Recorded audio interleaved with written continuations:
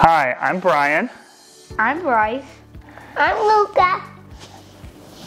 And today we're going to use lasers to show you how X-ray anti-scatter grids work in a little demo using Legos and lasers to show you how an anti-scatter grid works in X-ray imaging, coming up here at How Radiology Works. There's Luca setting up the detector.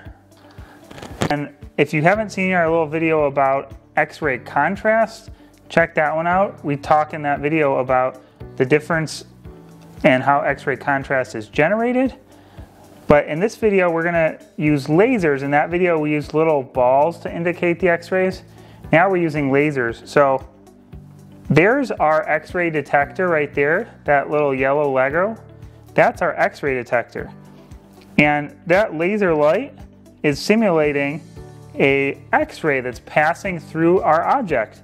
If the X-ray passes all the way through our object, it can get measured on the detector.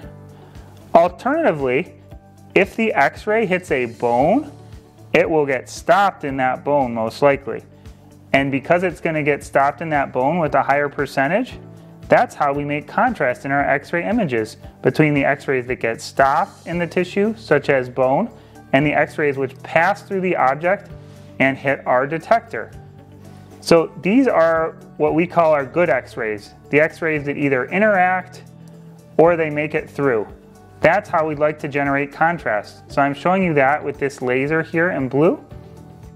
We also have the possibility of what's called Compton scattering. And I'm simulating that here with this laser bouncing off a mirror. So see the red light, the red laser light is bouncing off a mirror and it's changing direction. So originally that red light is going in the direction towards that mirror, and then it bounces off that mirror and changes direction. In Compton scattering, it's not a sudden automatic change like this, but rather there is some probability that the X-rays are scattered in different directions. They can go all around. More of them are going to scatter towards the front, what we call forward focused, but some X-rays will scatter in this same way, where they're going in and then they'll come off and scatter. And what we would like to do is have a way to reduce the contribution of these scattered X-rays on the detector.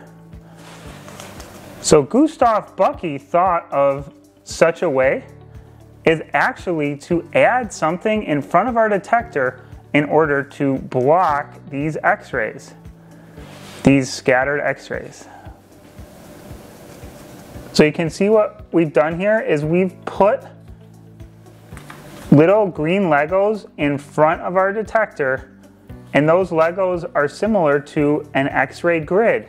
So the idea is the X-ray is still bouncing off of the mirror here, simulating a single X-ray Compton scatter event that is going at that angle, but now that X-ray is being blocked from getting to the detector.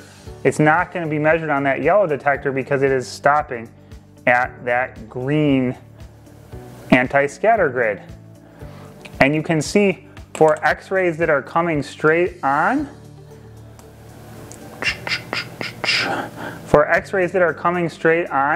such as our blue X-rays that we talked about, those X-rays are still going to be more likely to make it through and hit the detector.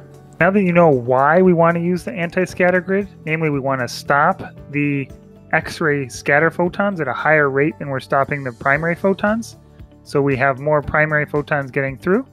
You can see some of the geometry of a regular scatter grid where we talk about the height, so we refer to that as H. That's the height of what we call the septa, are these little X-ray attenuating objects, and they're little plates here we call septa. They're typically made out of lead or something that's highly X-ray attenuating. Then we talk about the thickness of one plate is called T here, and then the distance between the different plates is called D. And then the grid ratio is what we talk about is just the height of this divided by the width of the opening. That's called the grid ratio. And then the grid frequency is how often does that grid repeat. So the grid repeats every once D plus T. So the frequency is 1 divided by T plus D. And things we want to know is that the grid ratio, higher grid ratios lead to more X-rays being stopped, and again, preferentially more scatter X-rays being stopped. So they're going to be better at blocking scatter at the higher grid ratios.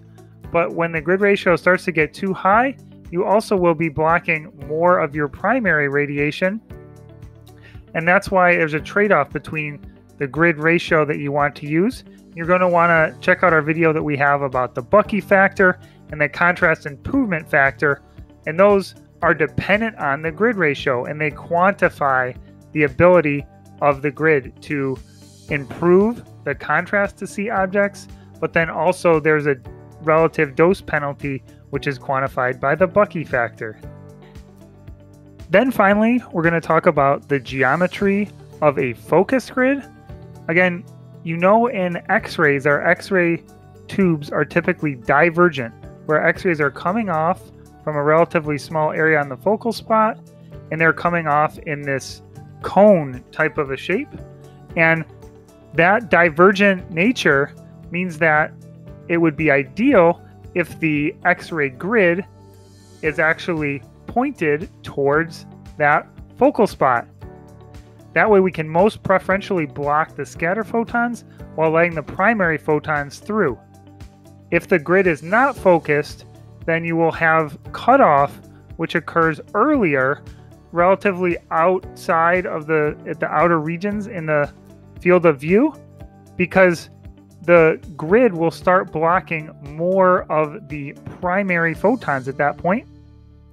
So this is the idea of a focused grid. And again, the grid wants to be focused on the focal spot.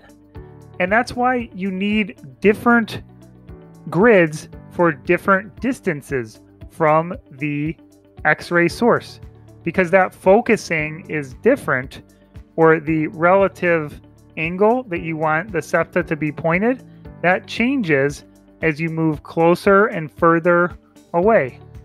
So farther from the X-ray source, you need less focusing, and closer to the X-ray source, you need more focusing.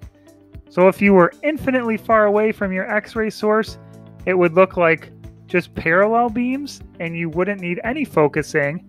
And if you're very close to your X-ray source, it's going to be coming straight out at an angle, and you're going to need significant focusing in order to best block those scattered photons while letting the primary photons through. Again, that's the idea behind the focused grid. Sorry I couldn't demonstrate that for you with the Legos, but we'll just show you here in PowerPoint.